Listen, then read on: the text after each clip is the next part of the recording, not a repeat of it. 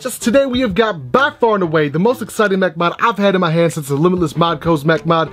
This is the Vaping Bogan and Vandy Vapes Bonza kit. I'm in love. I like this mod to the point where I'm really sad that I have to give them away. I'm giving away this one. This is the black and copper one, and of course the stainless steel one, serial number 1. On the Patreon page at patreon.com/ThesisHimself. Thank each and every one of the patrons for producing this channel. You are the ones keeping this shit unbiased and unfiltered. With that being said, Ninja Kitties, fuck the small talk. Let's go and get up close and personal with the Bonza kit by Vaping Bogan and Vandy Vape.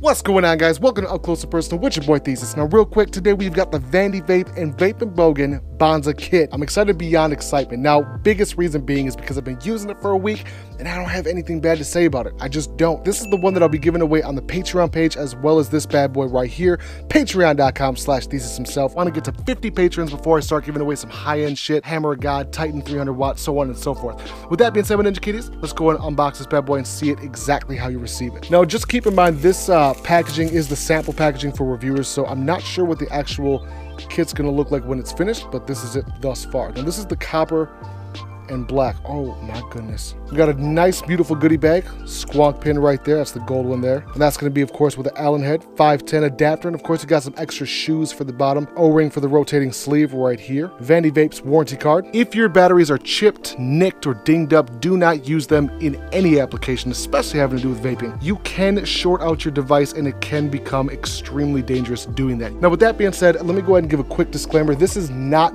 something I would recommend for a beginner.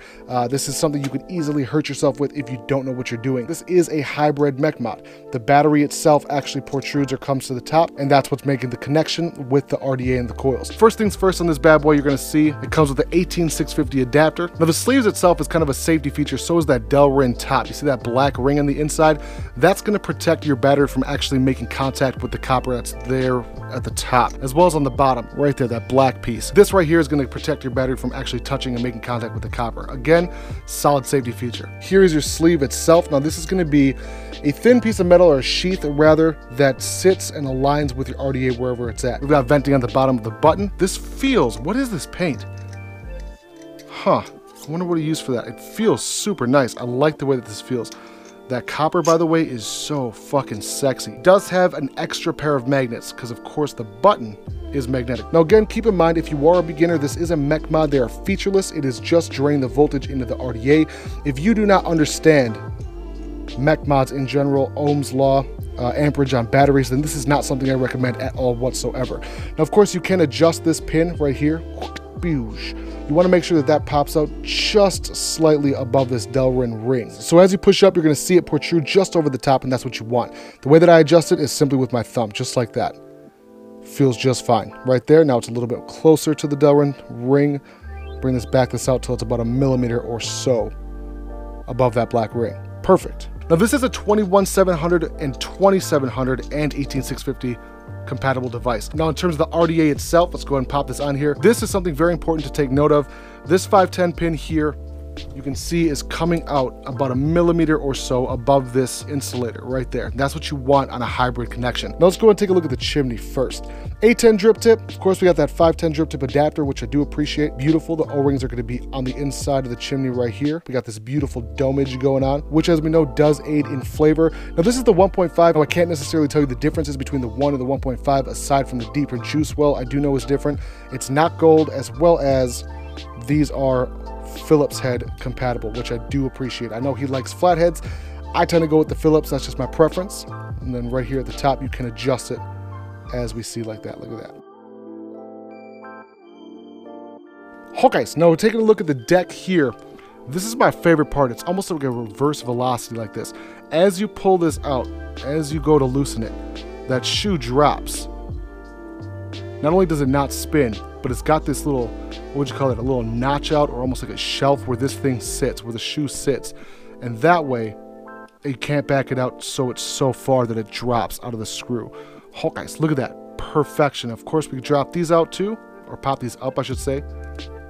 And it sits cockeyed, so you have one lead on the top, one lead on the bottom, one up here, and then of course one on the opposing side. This is a 9 millimeter deep juice well. That is insane. Most RDAs are roughly half that, 5 or so, 4.5, 5.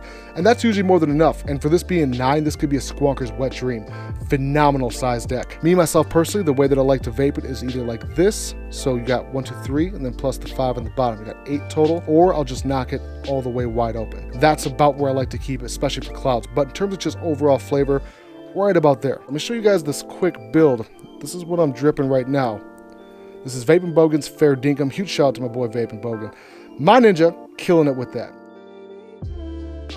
This is a 0.15 ohm build, by the way. You know what I didn't mention? There's these locking points right here, these little divots right there. And it doesn't seem like much, but that alone will lock the body of the RDA in place. That's something I like a lot. That way it's easier to adjust the airflow as well.